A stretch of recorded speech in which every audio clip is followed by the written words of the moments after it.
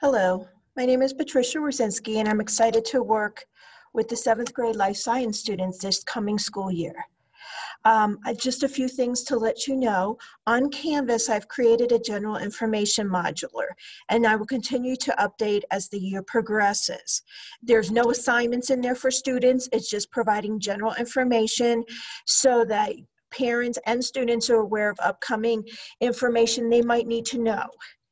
I do my modulars on Canvas by the calendar week.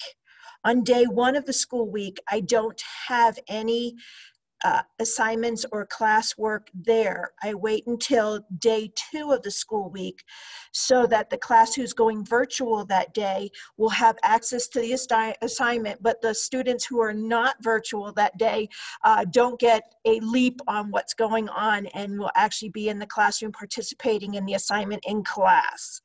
I will let the students know of their virtual assignments prior to leaving my classroom that day so that they know to go and look on their virtual days. Please be aware again that the assignment is locked until 8 a.m. on the following school day so that students coming that day for in-person instruction don't do the assignment prior to coming to class in case there's some clarification that needs to occur. My focus this year is not only on the curriculum, but also on creating opportunities for your students to engage with adults.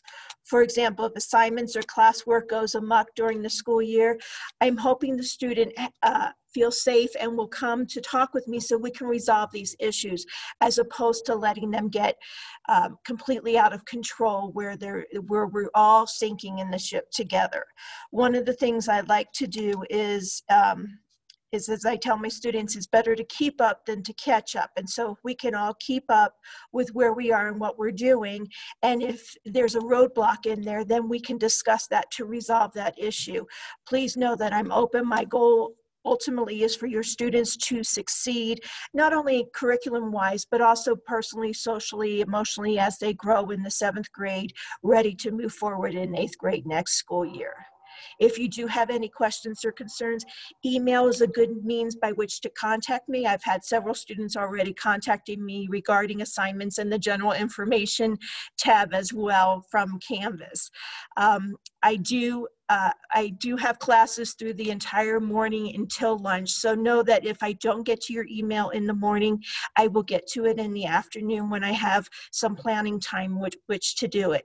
I also do respond to email through the evening, not all the evening because I am a early to bed person, but please be aware that's a good means for us to communicate. And then if I need to, please say I need to call you during a certain time so that we can connect and all work together for the success of your child and the students this school year. Thank you for your time, and I look forward to working with you and your child this year.